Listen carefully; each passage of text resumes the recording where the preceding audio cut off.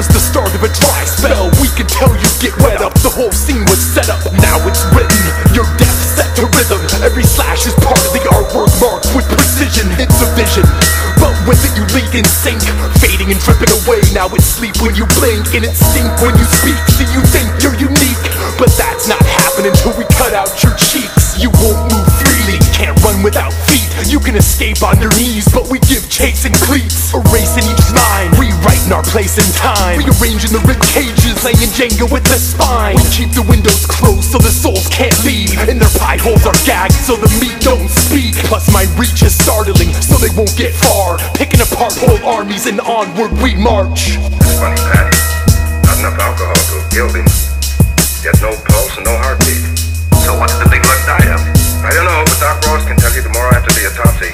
I've been in this racket a long time, but I've never seen anything like this before.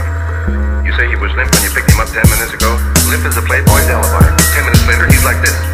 Then it wasn't time for rigor mortis to set in. No time at all. Step by step across this desolate terrain, runaway slaves whose heads were slain remain caged within unmarked graves. I sold my soul to a gymnast, an acrobatic continually stays in fitness. It's a game of hide and seek, or maybe it's a scrimmage. This here will be the first to reach the finish.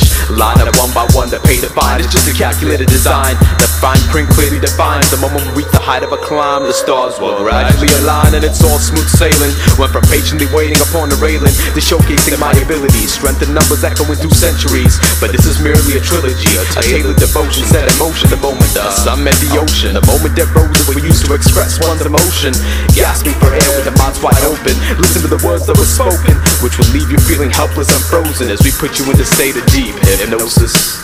What happened, Pat? You're asking me. I'm sitting here, see, writing out this report on the stiff. All of a sudden, blackout. Something hit me here. A crowbar, maybe, or a small bulldozer.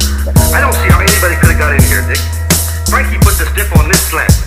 He was out cold, just like he is now. The stiff, the mug, where is he? It's like you'd had a drunk who woke up, Pat. He just outfoxed you, that's all. Outfoxed me, huh?